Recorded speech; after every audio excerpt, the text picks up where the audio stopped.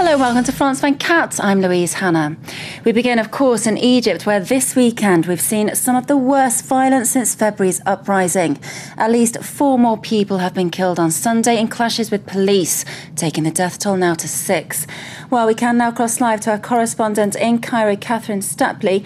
Catherine, thank you for joining us. You're in Tahrir Square. We're getting mixed reports, protesters saying they're being shot with rubber bullets, the police saying that they're showing restraint. What exactly is the situation there, Catherine? OK, thank you for all those details. Our correspondent in Cairo, Catherine Stapley. Well, France 24's correspondent Francois Picard has also been in Tahrir Square talking to demonstrators. Take a look. OK, to Syria now. The opposition Free Syrian Army says it's hit the Damascus headquarters of the ruling Ba'ath Party on Sunday with several rocket-propelled grenades. Witnesses say loud explosions were heard, but the government has described the reports as absolutely baseless.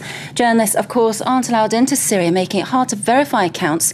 But if an attack has taken place, it marks a shift in the 8-month violence, bringing it right to the heart of the capital. This as President Bashar al-Assad insists he won't be cowed. Spain has a new government. The Conservative Popular Party swept into power on Sunday with 44% of the vote so far, with just 10% of polling stations yet to declare.